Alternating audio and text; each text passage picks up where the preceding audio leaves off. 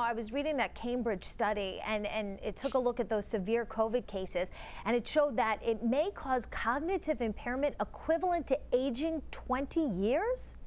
That is awfully scary for all of us, recognizing that when we looked at the patients who in fact had the severe COVID and then the downstream cognitive impairment, for the very, very most part, none of them were vaccinated.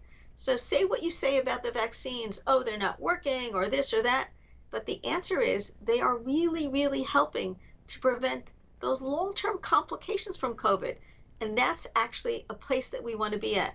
Yes, you don't want someone to get a respiratory illness, but for sure, I don't want them to get long-haul COVID. Now, with so many people vaccinated and so many others having had COVID once, twice, some people I know actually have had it 3 times, why have we not reached herd immunity? So herd immunity implies that you get an illness just once and you never relapse or get it again, and that the vaccine prevents that exact illness.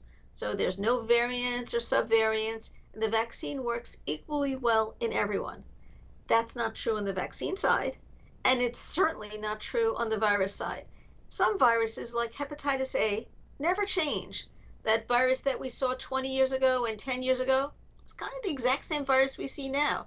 And the vaccine is wonderfully, wonderfully effective in that 98% range. So if you're vaccinated, you're not going to ever see it. And if you had hepatitis A, you're never getting it again. That's not true with COVID at all. So the idea that we were going to reach herd immunity, that was just a hope in the beginning of the pandemic, and we shouldn't be hoping for that anymore because this is just changing too much. Correct. It was certainly a hope in the beginning before we understood how much COVID changes over time. All right.